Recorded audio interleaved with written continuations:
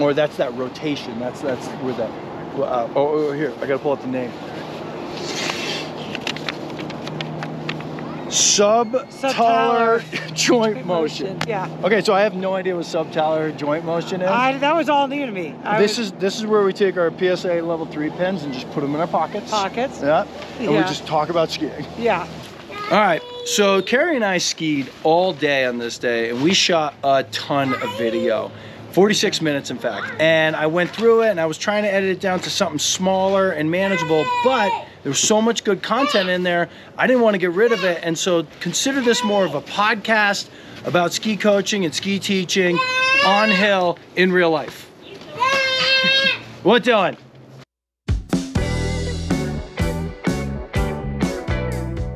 Skiing with a ski dad.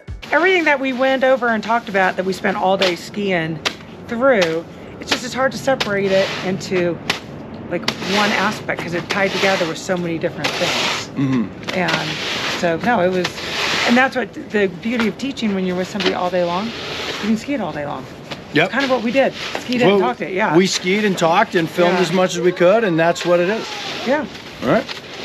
Enjoy. What's up, gang? Today I am skiing with Keri Oaks. Keri is a ski teaching mentor of mine, and Keri and I share back and forth a lot of videos about ski teaching and ski technique.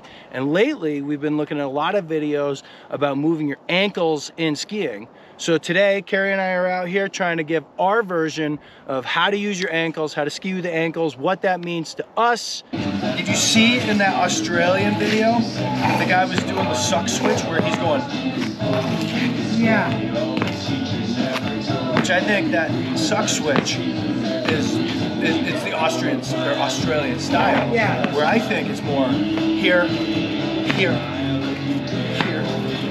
You know, the top of the turn is the ankle. Yeah. Oh, you are.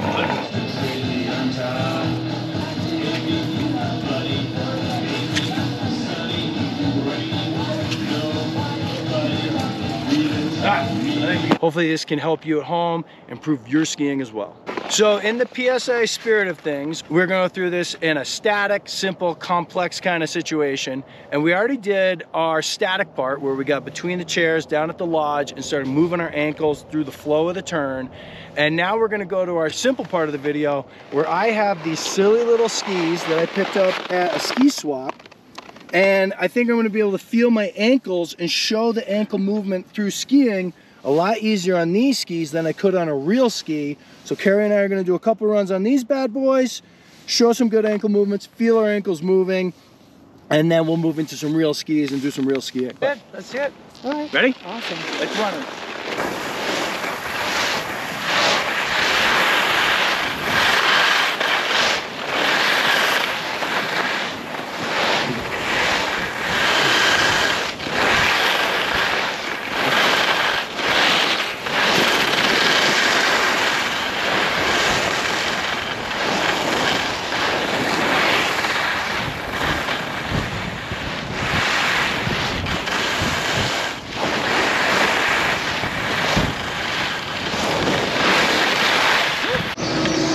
Then you make a couple turns and all of a sudden they feel like they're working, and I don't know, I mean, they're fully tuned. They're slippery, they're super slippery because it feels like there's too much base bevel on. Yeah. So it's really all you controlling them.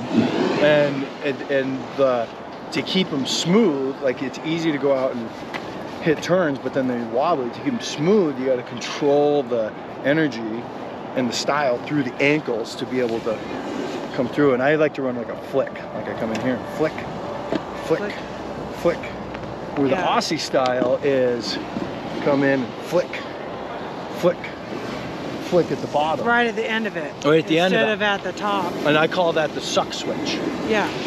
Because they flick the ankles, suck switch, suck switch. Yeah. Where I like to flick them in. Yeah, as you come up, it's like... Yeah, get more done at the top of the turn. Yeah. And get the ankle turned over. That way I'm edging across the hill. Well, I feel like it gives you a lot more versatility, and if you need to change how you want to end the turn, or you can go anywhere with it when you're already set up here. Yes. is how I feel about it. Versus coming in and relying on that last minute maneuver Yeah. to finish it all the way off. Yeah. Mm-hmm. Yeah, and that's because at the bottom of the turn, if you're already set up here and you've got that out of the way, and if you can change whatever you need to change. Mm-hmm. Yeah, you can bring it further across the hill, or you can let it go down the hill. Release it into the next turn. Yeah. Drift it. Yep. Totally. Yeah, it's too bad that it didn't catch on more with teaching. Back to talk about retro, the GLM, where you start people GLM. Graduated length method. That goes way back. Never heard. That's how they used to teach. They would start really short and go longer, longer, longer on skis. Oh yeah. So totally makes sense. That's what these would be, you know, great. Yep. Because it still is a ski. Weren't these developed as a teaching ski? Yeah. As a tool? Yeah, and it just never caught on. People can't have that many skis in their quiver. No. It's just too much. I think it's too much for rental shops, or even from the ski school aspect of what do you put people on, and then how do you change them out? Have them show up on their own skis and then take them away from them and say, no, I got something better for you. Yeah, do this instead. Yeah. So it was just another moving piece that I think was the management aspect of it. Well, I'm following that technique teaching Bryce to skate. Yeah. We have 2 pairs of 70s. Yeah. Because my dad and I bought 70 length skis at the same time and just ended up with 2 pairs. Yeah.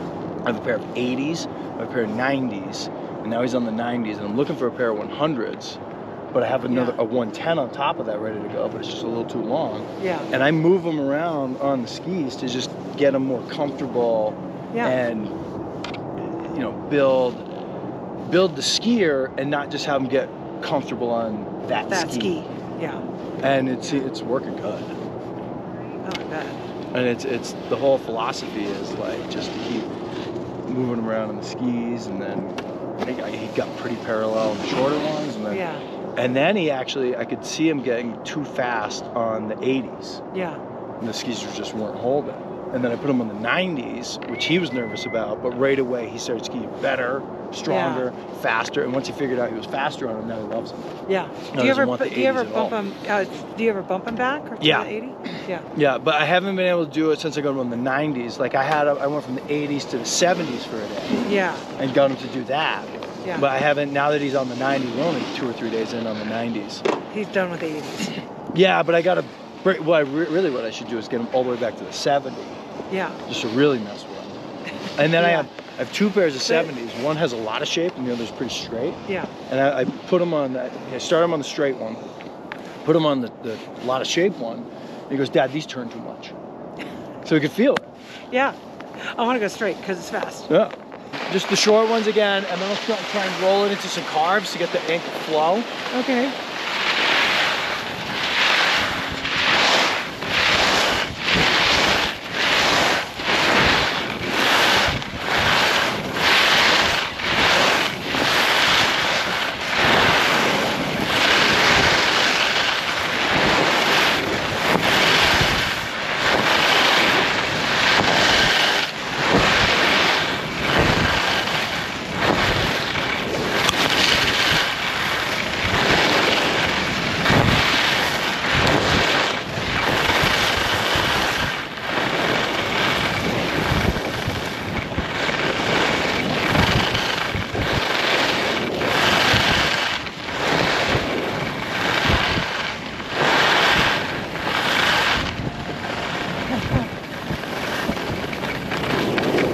Anders, you want to say hi to the camera?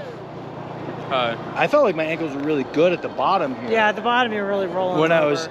I was impressed with the skis. I didn't really rip them that hard. No. They worked great. Yeah. I'll go throw on the snow blades and show you guys how to do it. Do it. After you spend like a day on those, you realize how far over you can get your feet. Mm-hmm. But it is really funny when you transition back to your skis, and especially that inside foot, you're used to it being able to just go whoop, and you realize you're moving with what it used to do, tip over. Oh, you get stuck. You get that big ski out in front of you, you get stuck because you're thinking you can just whip it around, bring it in that way. Yeah. And that's why there's so much action from the inside foot.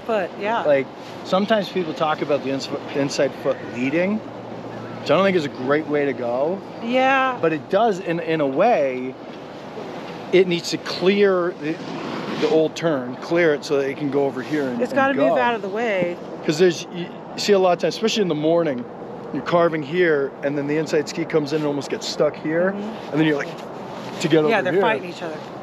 So you got to like pull it out and through. I talk about it as like the steer wheels for a car, that's leading through the turn and helping create that turn. And the rear wheels are like the drive turns or the traction, but they follow it along through. Too many people, especially if they're back at all, you get that diversion. Sure. Yeah, because they're not pressuring the outside ski because they're leaning onto the inside ski too early, and then it goes that way, and then you get the opposite thing. I was doing that earlier this year. I kept seeing this happening, but no. But it's just, and it's a little slight adjustment of being back and even this way, just enough where that wants to rail and keep on going, and you're on your inside ski. Do you ever feel that outside ankle, like where it's like you bend it a little bit more at the bottom, so you feel the tip of the ski like trying to come back at you? So it's coming too much? No, not too much, but like that feeling. Like I like that feeling. That's the feeling of like pulling radius. It. Yeah. Where you get the outside ankle and you cock it in a little extra, or that's that rotation. That's where that. Here, I gotta pull up the name. Subtaler Joint Motion. Yeah. Okay, so I have no idea what subtaler joint motion is. That was all new to me. This is where we take our PSIA level 3 pins and just put them in our pockets. Yeah. And we just talk about skiing. Yeah.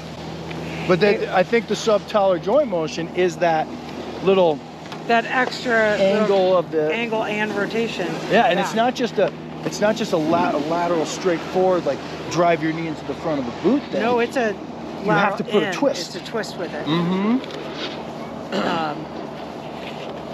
mean, it was interesting understanding that, but I would never use that in a lesson.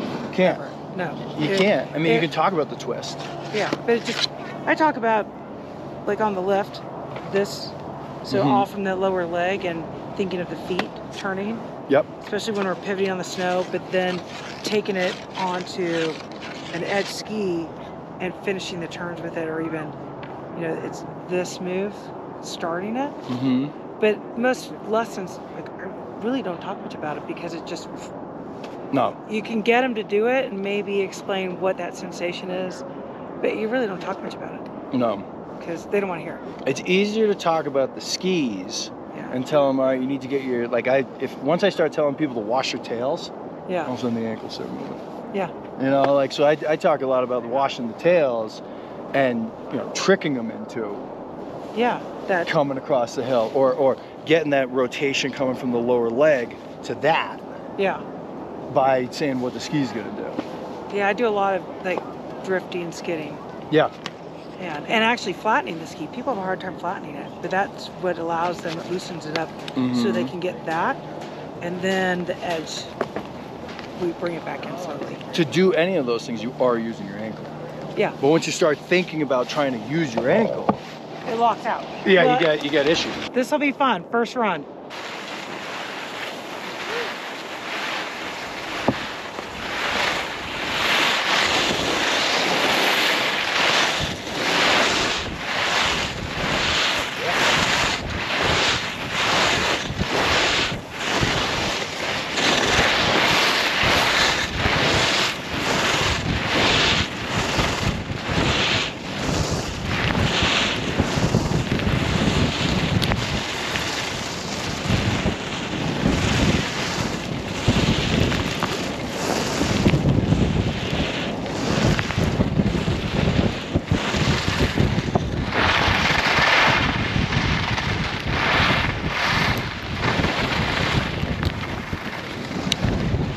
I felt like I was just trying to finally getting it.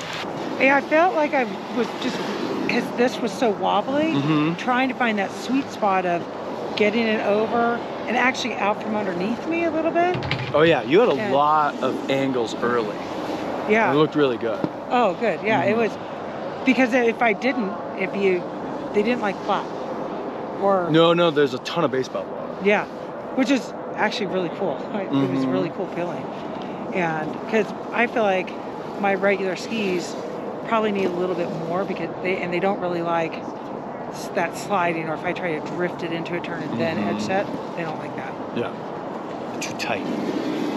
Yeah, but it was, I mean, they're fun, but it was weird at first that.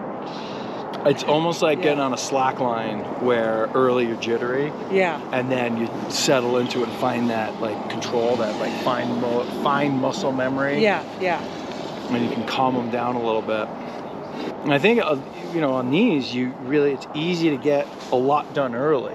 Yeah. Because there's not a lot of ski to get out there and caught up. So you really can do early on, yeah. the quick move with your ankle, get it whipped around, and then just stand on it right through. That's where the balance comes in. That's where it's a little bit tougher, a little wobbly there.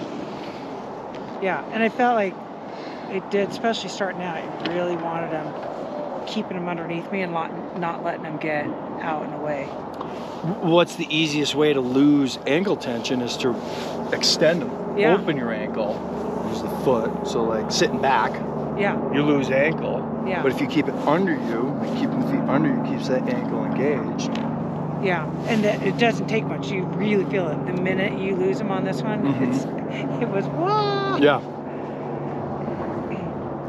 Which is great training because it's easy to get away with it on our regular skis. Yeah, because you can lean back on all that tail. Yeah. And it supports you and holds you. Whereas this is even a twin tip. So even as you go back, it's not even like you have that last little bit of grip from the tail, a flat tail. It just goes. It will go all the way out. Yeah. Yeah, I totally wiped out on a patch of ice. You know, and I was actually even thinking about that early counter, keeping my feet underneath me, but I just got a little bit back and in. Feet went out to the side. It was a really graceful spin out underneath the lift. Same thing. Cruise down on these, kind of get it dialed in, and then we'll put real skis on. Okay. And then that'll be fine. Watch me.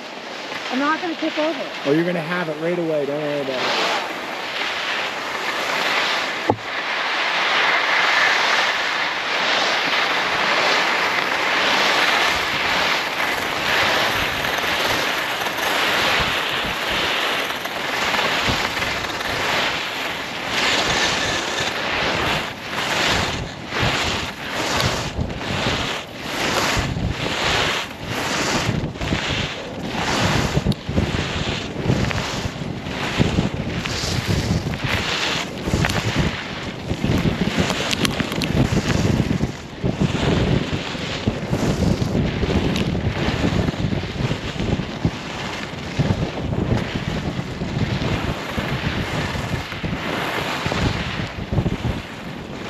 Okay, let's go one more on that ski. Okay. Yeah, I felt better. Oh yeah. That one. So something I saw at the bottom, down here coming across the flat, you were getting that like ski widening. Oh yeah. Like as you enter the turn, you come over, the skis widen, then come back together. And so I think you want to get your ankle flipped over faster. Okay. To keep them more matched so that you're not going not wide here, yeah, but it'll stay here and just snap. Okay. Okay? Yeah. I think sucking that outside leg, keeping it more under you, relying on more knees and ankles. Okay. And then, you know, letting extension come, knees and ankle first, then extension. Okay. Right? Versus a lot of times when people want to get angles, they want extension. Yeah. But especially on these, being so short, you got to knee and ankle them over. Yeah. And then extension comes through pressure, like the G-forces, because you have to have the centripetal force to get your hip inside. Yeah. And so if you knee and ankle over, get the ski bending, and then once the ski bends, that's where you feel that tip coming back at you. And then you feel the pressure of the ski coming towards your belly button. Yeah. Then you push back against that while keeping your ankle still a little bit of that twist happening while you're pushing the front of the boot, but you're also trying to twist the ankle. And then from that, as you resist that, you just end up angulating. Yeah. Yeah, I haven't found that feeling like I do on my skis on these yet. Yeah. But once I can get that feeling, and then with also how quick they respond, you don't have any extra, there's no extra ski to move around, as we said before. No, yeah, you gotta stay in that center spot, be balanced. So one thing to think about with these is a techie thing. This binding, the toe piece floats. Oh. So you're pinned at the heel and your whole toe floats. Oh, okay. So your like flex point from the ski is more under your heel here. And you know.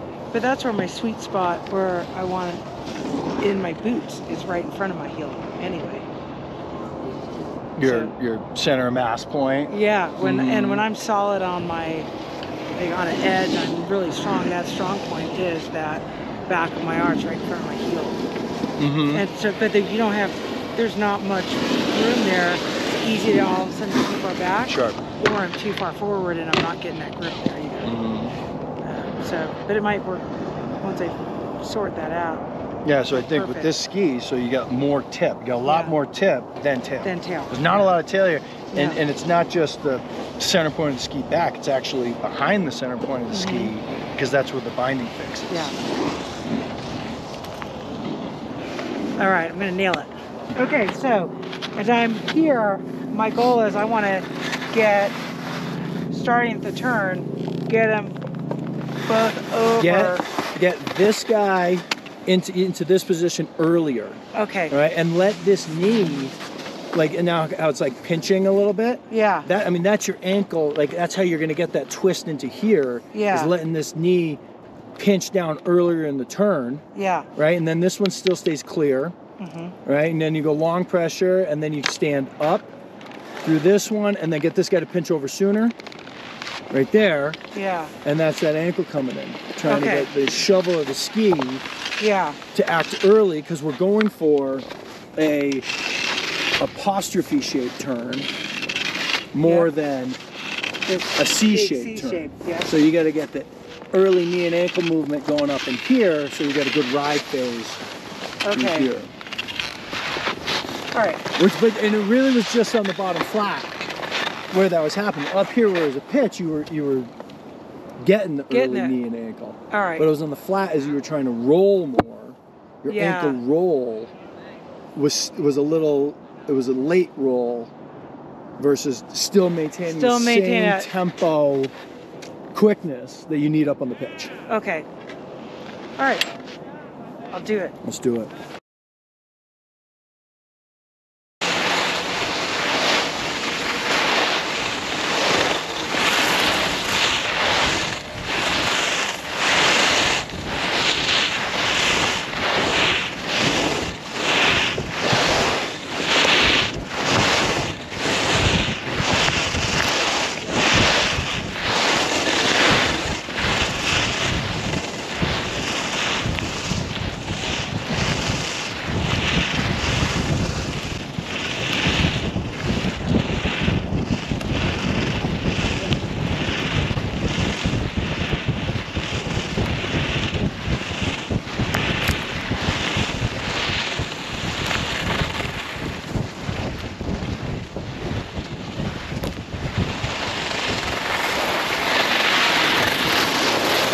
Oh yeah, that was great. Yeah, that felt better. Let's go switch back. Okay. And all your turns were, like, your pitch turns were fantastic, very like dancey, a lot of good ankle. And then down here it was really good. That felt more like my normal skiing down here. Yeah. I see that nose butter again. You see what you just did, it was sweet. You did.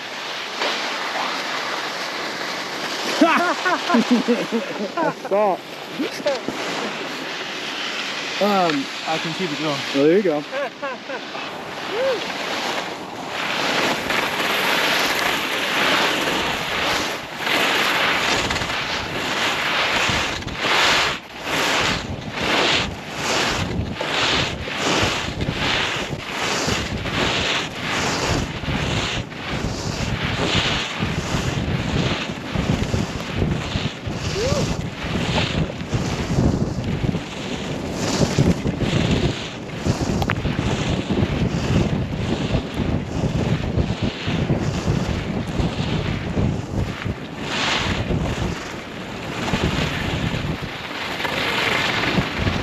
go like kind of the same tempo turns, and then by that last roll, I'll open it up.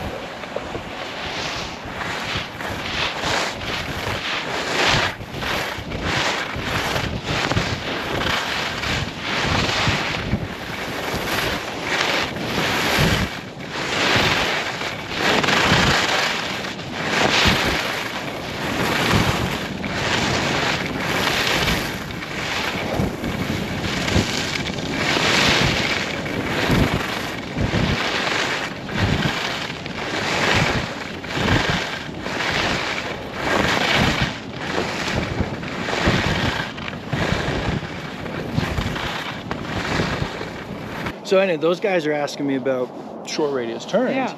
And I'm telling them straight up, like, guys, I'm sliding so much at the top of the turn, Yeah. which is what we're doing here with the ankles, trying to get the quick part early. Yeah. But I really run the apostrophe shaped turn. And I was just telling them, like, that's what I'm doing. That's where I'm out here. And they just looked at me like I had 3 heads. Yeah. They're like, whoa, whoa, whoa, man, I've read the PSI book, and that is a C, sir. Yeah. Like, no, dude, it's not. And you get quick done, and then with a short turn, obviously, edge set and get off of it. Yeah. But there's even with the edge set and get off of it, the edge set and get off of it comes with forward momentum. And so you get a lot done here, set and go, and you're still moving that way, where one of them thought like the edge set was like the end. And I was like, no, you're still moving it over. Yeah, but that's why sometimes they lock up. And then in the GS turn, it's even more pronounced, where in a GS turn or medium radius or whatever, you get more done early, and you may be able to roll it up and roll the ankles in. This is where Heidi was really good. Like, she's keeping snow contact, but getting more done early. She's keeping the ski light and then pressure and fall lining through. Yeah. But recognizing that once you do connect with the ski, you ride it for a second. Yeah. And stay on it a little bit longer across the hill.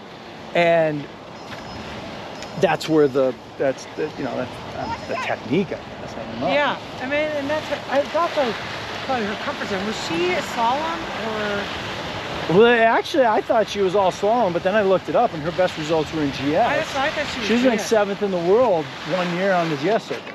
Wow. I didn't know that. Yeah. So I mean, because I still play around with all of it. And I love that feeling of when I'm doing the short turns, or even all of that turns from that, where I get on the shovel early, and you can feel the tips hook up and come around. Oh, yeah. It's like grab and come around, but it's not a clean arc. It's a tips grabbing and coming around. Mm-hmm. You are scrubbing it, or I think when you can getting it, but then it's they grab, they start to come around, and it's a zing. When you feel that shovel like that, and when you can get up in there and give pressure to the tip, that is your ankles. Yeah. You got to do that with your ankles, because you can't leverage that from your body and really get that tip to go, because once that tip does grab, that's got to be your ankle. You feel it in the boot, or even you pressure it from the boot to get that shovel going. Yeah. So in your run down here, you were really quick, high tempo early, but then your ride was short. You're quick early and then just jumping off of it. Yeah. So run that, go in early with that same thing, but then hold it in coming across. And I call it the ride phase of the turn, because in the apostrophe, you got the quick part and then here. Yeah. And so there needs to be a little ride across the hill, and that's where you it's a little bit of a lengthening of pressure. Okay. But and your momentum, you're picking, you get it done early, and then you pick that direction. You go across the hill with it, keeping that pressure, and you slowly release it. Now quick again and ride. Okay. And so run that same early quick ankle move. Okay. But add some ride to it. Okay. I think I was trying not to fall on my skis. Well, his first run coming off the little ones, like your snappiness was all there. Okay, yeah. Like it was good. What I think in trying to be snappy with your ankles at the top of the turn, you were being snappy out. Out of the turn, yeah. Okay.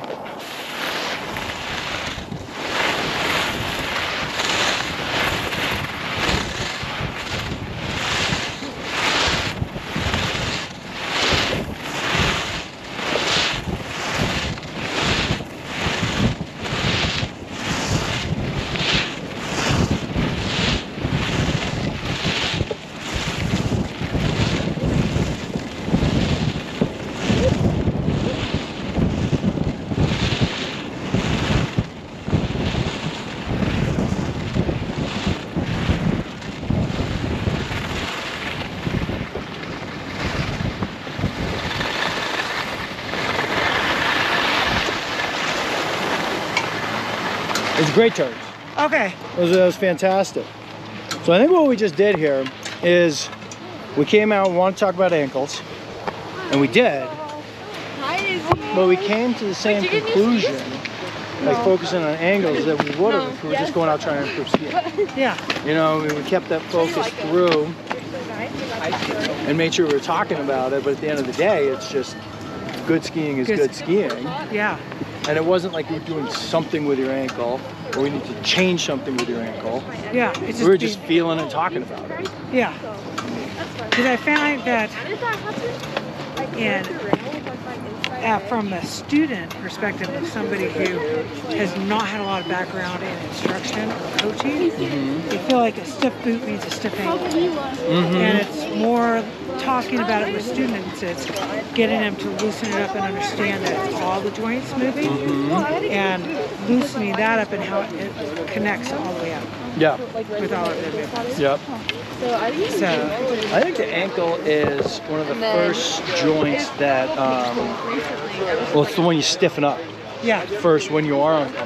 They curl the toes. It's a reflex of being when people are nervous. They curl their toes because it's a fear reflex. Yep. And then the snow with the toes. Yeah, and that actually opens up the ankle, puts them on their heels, and locks it out. Yep. And then everything else going up becomes locked out. Yep.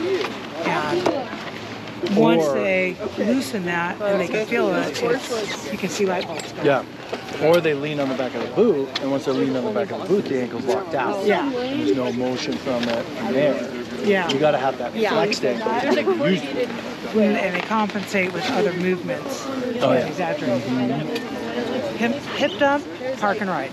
And you do like, so I don't know if this is true, but I feel like I can control my ankles through my quads. Yeah. Like if I'm flexed with everything, ankle, knee, hips, everything's flexed, I'm in my athletic stance, I gotta have tension through my quad. Yeah. And a good long run of good, quote unquote, ankle skiing. Yeah. My quads are gonna burn. Yeah. Because that's where you're controlling it all from. Yeah. That and the core. Always the core. The core is a big thing. Yeah.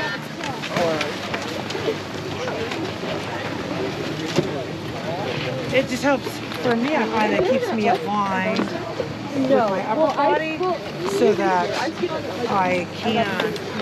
don't get out of balance too far back or forward.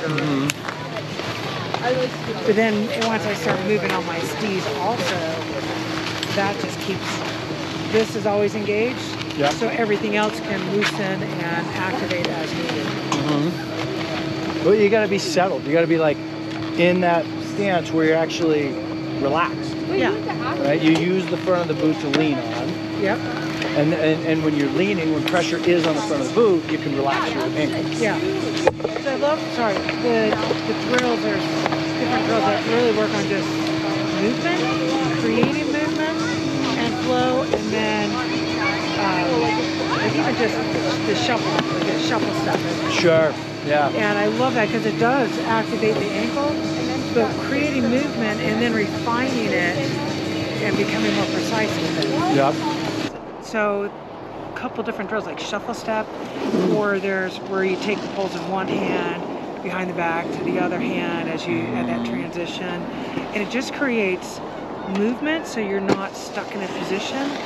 And then once you feel that movement and how it affects everything else, then start refining it into more precise moves through your regular turn.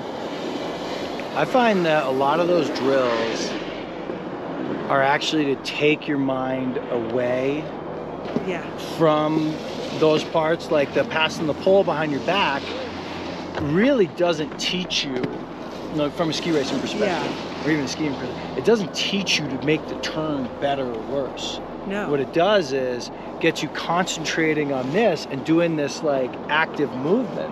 And the only way you're going to do that active movement is if everything settles out underneath you. You can't run that crappy, locked out, sitting back, or even like a non-confident position over the skis if you're fluidly passing something behind your back. To be able to do that, you got to settle down.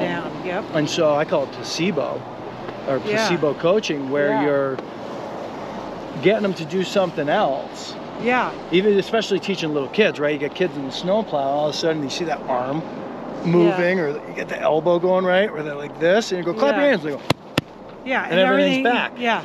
You know? And so many drills are just to take your mind away from what you're actually trying to achieve. Yeah, I think you're right. That's what those drills do. It gets them thinking of something else so they don't stiffen up trying to do something. Yeah. And if you're in tune as the teacher enough with what you're trying to get out of it, you can do all that stuff. Yeah. But a lot of times people are trying to get specific results. Or like, okay, we're gonna fix your ankle by fixing your ankle. Yeah. You know, it's like, okay, let's just fix your ankle by like getting your quads engaged. Fix your ankle by getting your hips now over your feet. Yeah. Right? So you get someone to stand up and get over the boots, and now you can deal with their ankle. Now you actually can get a little bit of the, what's it called, dorsiflexion. Dorsiflexion, yeah. From the ankles, because finally you got the hips up and over it. Do you specifically talk, did you find you ever talk much about using the glutes? Because no. I feel like most people already overutilize their quads of the average intermediate skier because they have the either leaning back or too squat. Well, and they're out of shape. And they don't have the condition, so when their quads do fire and burn, that worries them. Yeah. Where like when I do like a big top to bottom run, my quads seize up at the bottom, like because I'm still using them, but I'm just aware that that's normal. It's okay. That's what it should feel like. Yeah. But no, I like to.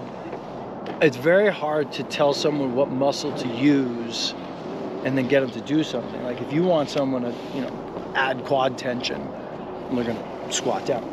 Yeah. Or flex the squat. All right. You didn't want this.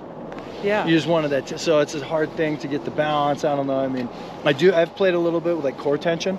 Yeah. Like, okay, when you're doing a plank, you could flex your core 100%. Yeah. And now you can flex your core 50%. Okay, now you got your core flex 50%, go take your run. Yeah. Keep it flexed 50%. Right. Yeah. But even that's like mixed results. Like, it was actually Wendy Fisher. I skied with Wendy Fisher and Jess McMillan and Ingrid Backstrom down in Portillo. Cool. And it was Wendy Fisher that talked about muffin top. Oh, yeah. Well, I think that's a great one. Yeah. The pinch, the pinch and stretch is so necessary. Yeah. And because like when you really are laying it over and getting extension, you have to feel that pinch. Or at least have the core strength to feel the pinch. Yeah. And that's it. I love using it, but I use it a lot with my women's group. I'm like, I know you guys work so hard not to have the muffin top, but we're going to work on the muffin top. Because it bulges out. Yeah. Because when you do it in that position, you get that your little hip bone muffin top. Yep. Yeah. Totally. Yeah. We're going to pretend we're 18-year-old girls with our tight jeans, like down around our hips. Yep. Muffin top. Muffin top it. Yeah. Absolutely. And then, make sure it's only going on one side. Yeah, one side at a time. One side at a time. It's funny. They always laugh. This is the drill segment of the video. Okay. I'm going to start out with just shuffle. The shuffle steps. And I do that because it just gets the ankles open, close, open, close. It just gets movement going. And then keeping them underneath my body. Little shuffles, and that just helps create movement. And I'll start out just doing it in the traverse, turn in the traverse, and then, especially where it's a little more flat, I'll do it all the way through through a turn as well. All right. Watch out for the party train. Yeah.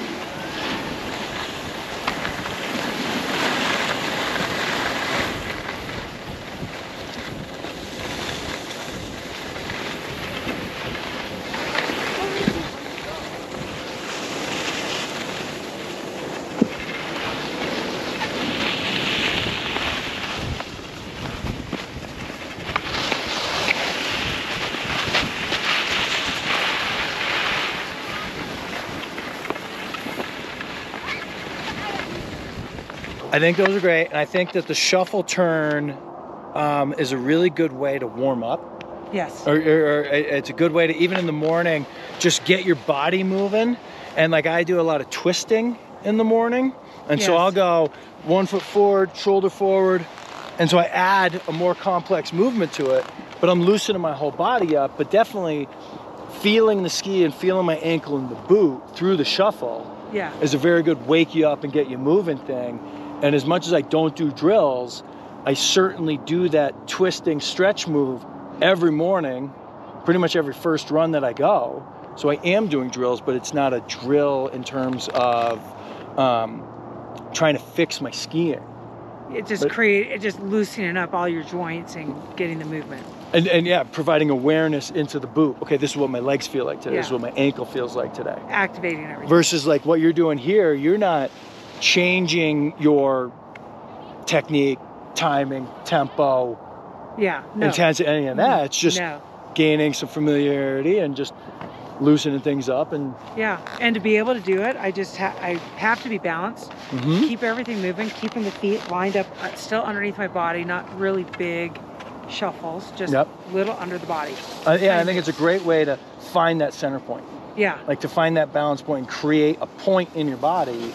You shuffle those underneath it, and you pretty quickly figure out where it is, and you can go back and do it, and it's not right. And you go forward and do it, and it's not right. And then you come in the middle, and you go, oh, that's the middle. It's a great way to feel the middle. Because if I got too big, even on this flat part, to do it through a turn, I can't do it. It's really hard. You can do it, but it's a struggle. Okay, so what are we gonna do next? So down here, a little more slope, we can actually even transition from the shuffle to the 1,000 steps, or just little baby steps up and down.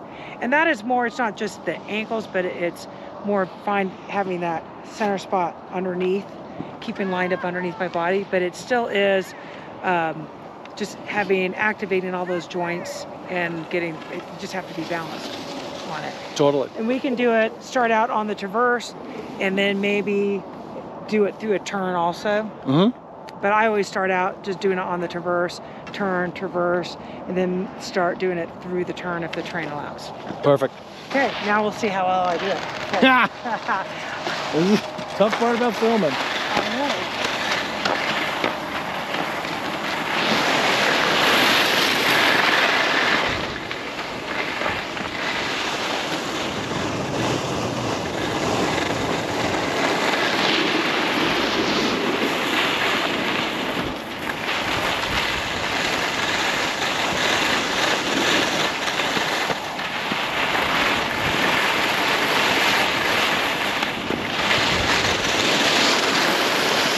There we go. Simple. Right. Do you want to do the pole behind the back thing? Yeah. So this drill, it's just taking from turn to turn, pull at that transition behind and to the other side. I found that I don't really care which side I do it from. The key is just at that transition, passing behind the back into the new turn. And again, because it just kind of takes your mind off everything else and creates movement and unlocks everything, and you're not overthinking certain parts of your skiing. Absolutely. So I'll start on one side, and then at that transition comes back behind and then to the other side. Now roll through like 3 or 4, just keep going through. There it is. And so notice down here is moving, and what's going on up top is really independent, but what we're looking at is the ankles, and so you're making something happen in the ankles without even thinking about the ankles. Correct. All right. Yeah. I was trying to think, wait, where are my phones going? What am I doing? Yeah, what am I doing? Don't worry about it. You're doing something different. Yeah, something different. And I like to switch that drill up with pivot slips also. Oh yeah. Yeah, that one, it works great. Well, I'll do pivot slips. We'll do one more run where I go, and I'll do pivot slips. Okay. I love, because those are my number one.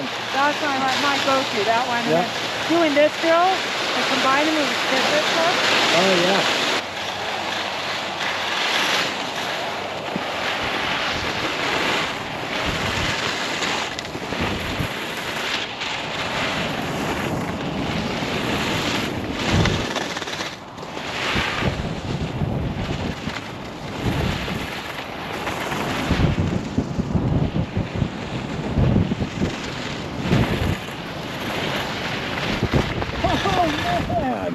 Where did that come from? I don't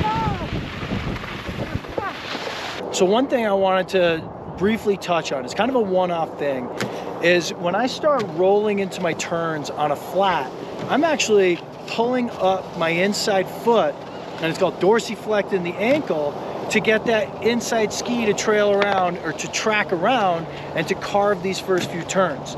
Now, I'm gonna be using that little dorsiflexion of the inside ankle all the way across this flat until I either pick up enough speed or get enough pitch that then the gravity transition and I can push into both feet to make the same rolled up turn, all right? And then I'm gonna do it here, and I'm gonna try and tap my head when I switch from the dorsiflexing rolling ankle turns to a full pressure, two-footed rolled turn. And we'll see if we can see it on the video, but I think this is something that that good skiers do, but they don't necessarily talk about, and hopefully we can see it here and add this to your repertoire. Ready?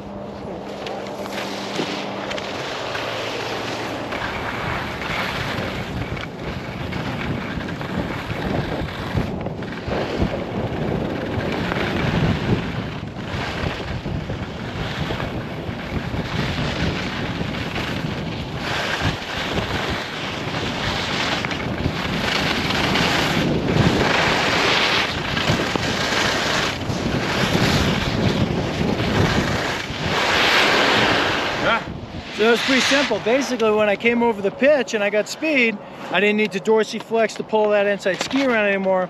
And actually, I tried getting away from it a little one turn too early. That's where I went inside. But the whole way across that flat, I'm pulling up my toes, and that keeps the inside ski.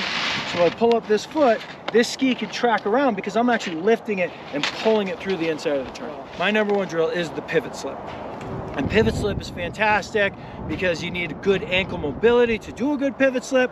I'm gonna demo a couple pivot slips right here, and then we're done with the drill segment.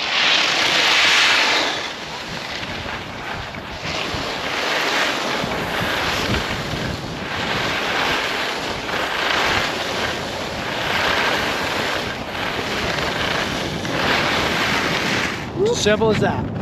All right. Keri, thank you for coming out skiing with me. This was super fun. Yeah, that was a lot of great stuff. And the beauty of being able to ski it all day long, it's just like a lesson, because that's what we do. So we talk all day long, a lot of talking on the lift, and then we go ski it and analyze what happened and what we need to adjust. I don't think we could have accomplished what we accomplished with a 15-minute, this is how you ski better video. No, it takes a lot more than 15 minutes, sadly. I haven't found that silver bullet yet. No, me neither. I definitely yak too much. Me too. Yeah. But then we ski a lot too. And we do a lot of skiing, and we do a lot of good skiing. Yes. All right, well, thank you. Thanks for watching, and please check out the next video.